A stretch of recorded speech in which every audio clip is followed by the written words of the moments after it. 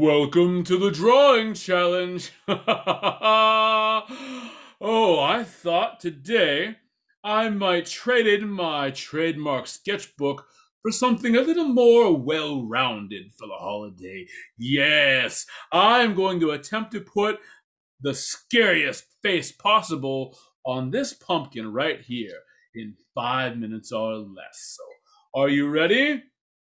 Here is my time-telling device. And begin. And I'm going to use a paint marker today. Oh, so how scary can I make it? How frightening indeed. So, have all of you out there decorated your pumpkins today? How scary have your pumpkins been?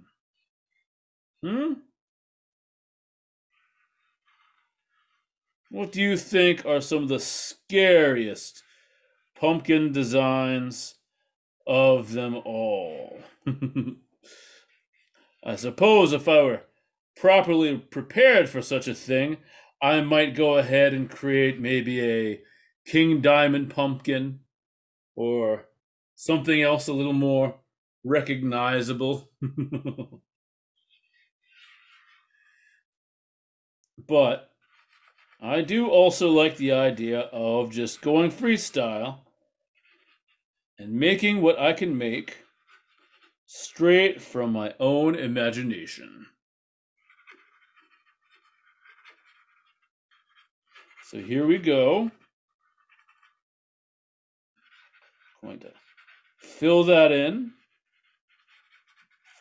and darken it. A little strange having this lighter color here, huh? Almost going for a pumpkin henna tattoo.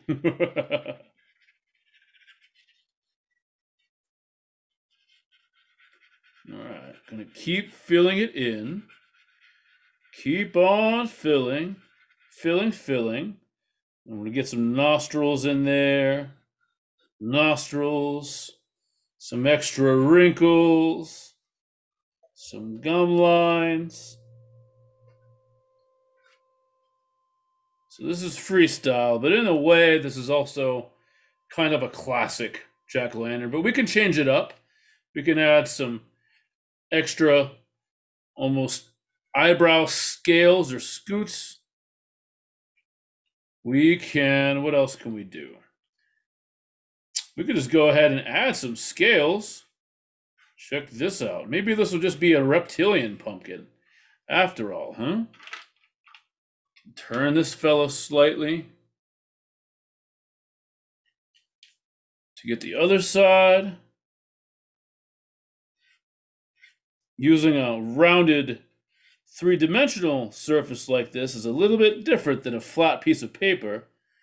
You may have to adjust and turn it to get some desired effects. How about a little sort of reptilian ear hole? I believe I'm just going progressively more and more reptilian with this fellow. All right, so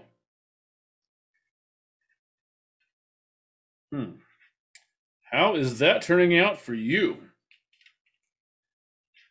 Put some worry lines on there. Maybe some extra bumps. And almost finished. Almost finished.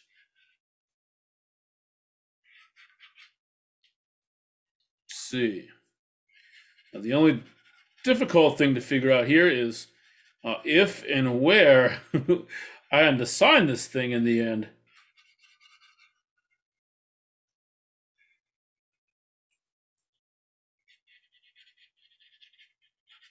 So, do you have a special place you get your pumpkins from every year?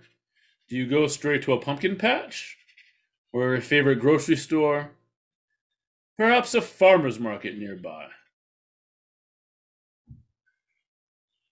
Different places, of course, will carry different kinds of pumpkins. You might get go to a place that has all great big ones, or a place that has teeny tiny ones.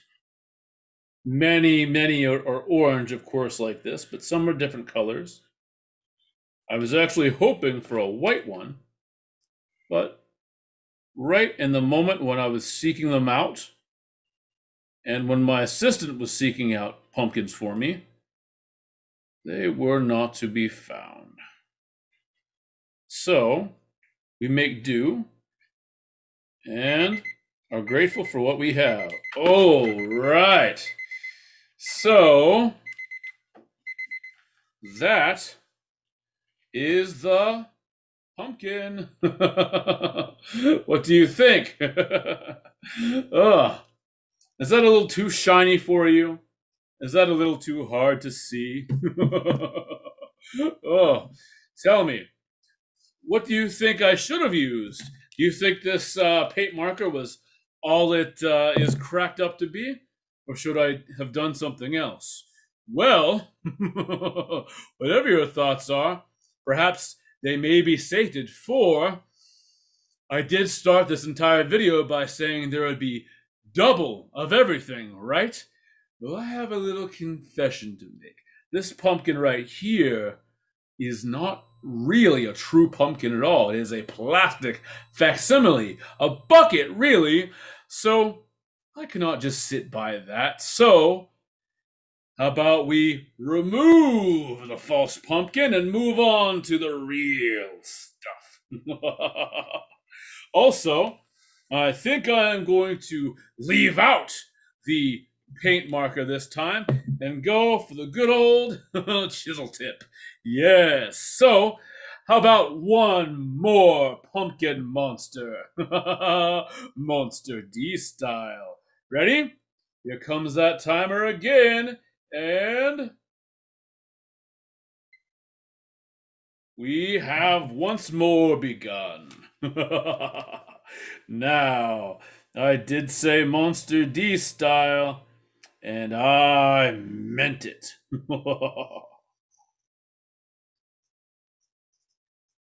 Going to give this fellow some fancy facial hair.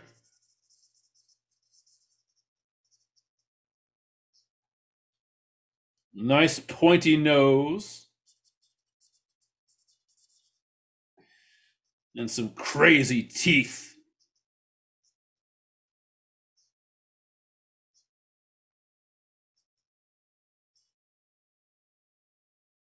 See if I can work that into some sort of demonic smile there.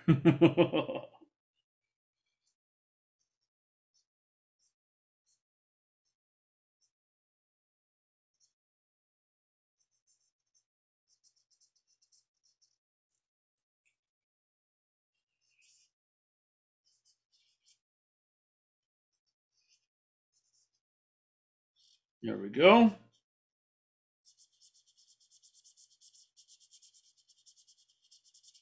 Now, see, the last drawing, I was filling in parts to make up sort of holes, or would-be holes in the character. Now, I'm doing the same trick, but instead for things like facial hair and other details. Oh, now, how is that? A little bit scarier.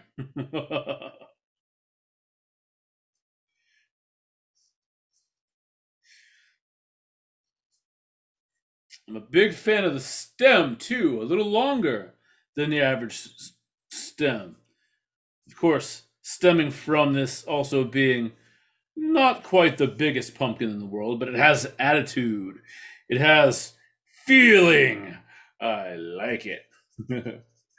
I'm going to give this fellow some sideburns. Some sideburns.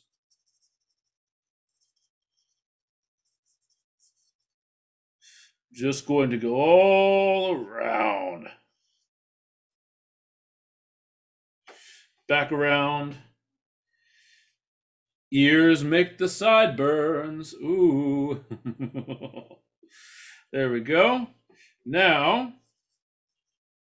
let's really fill in the sides. Give this fellow a nice big monster mane.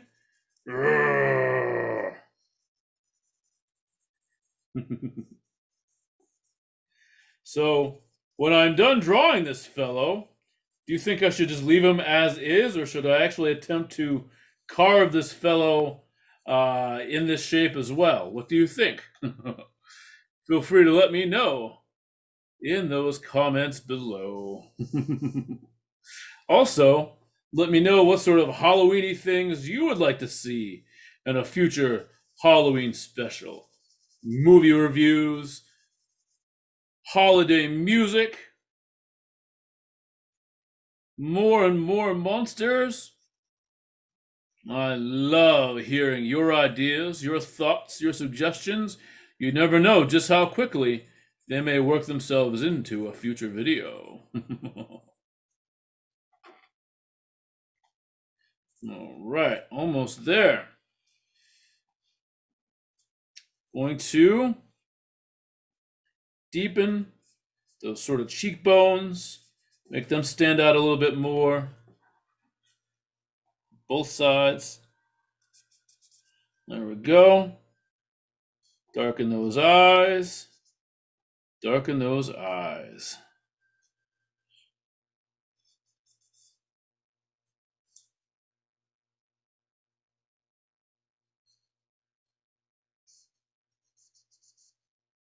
There we go. Not sure why I decided to follow the natural ridges of the pumpkin with my marker, but it just seemed to fit in, you know? Sometimes you just follow your instincts where they lead you. So there we go. Almost there.